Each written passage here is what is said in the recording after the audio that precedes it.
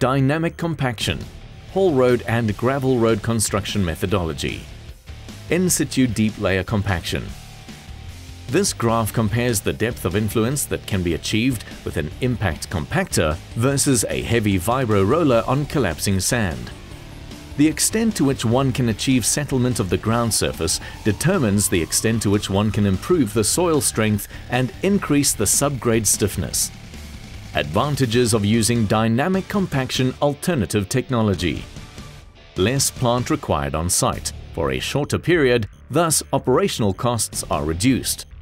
Reduction in diesel and oil consumption, delivery quantities and frequency.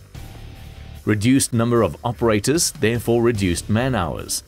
Less carbon emissions, minimizing environmental impact during the construction phases of the project. Wider allowable moisture content range reduces the need for continuous watering, mixing and processing of many cut-to-fill layers. Allows for a uniform density profile throughout the subbase, subgrade and underlying roadbed layers.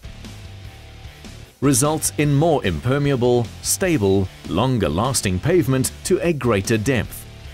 Eliminates the need for expensive excavations of in-situ material.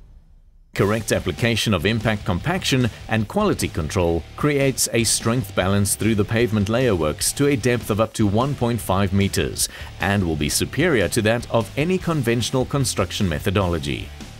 Dynamic compaction, an essential force in road construction.